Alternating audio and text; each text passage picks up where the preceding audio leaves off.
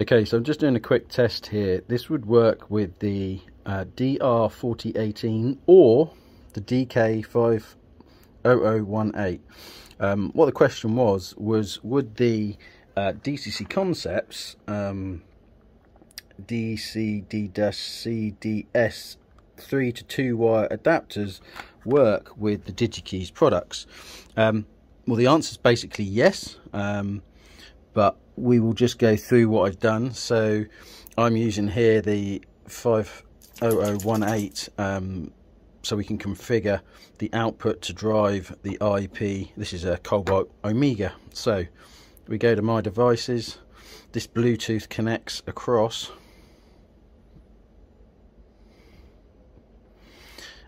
It should pick up the one that's powered up. There we go, you can see it's powered up there, so we can go into it, start configuration per output. So we're going to put in here start address of 1, so this unit will be 1 to whatever, depending on which output we use.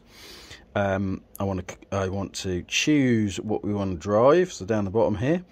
So here, this is motor control, so this is basically the same Digikeijs component as this unit. So if we choose that, and then it wishes to know which output we have connected this into.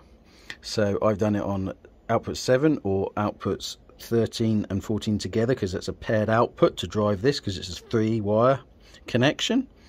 So on here I select that, and then I go, what address would I like that output to run on?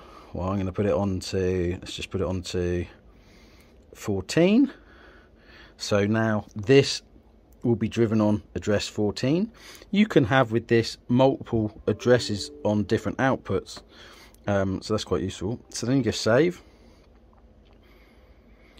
You just wait a minute. It's now put it onto that configuration of that output, that unit.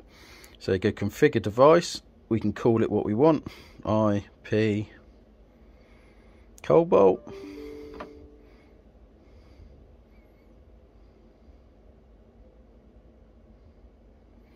And we can save that configuration, so if you ever want to use that again in the future, we can. Okay, now we can go to the switchboard and test it. So address 14.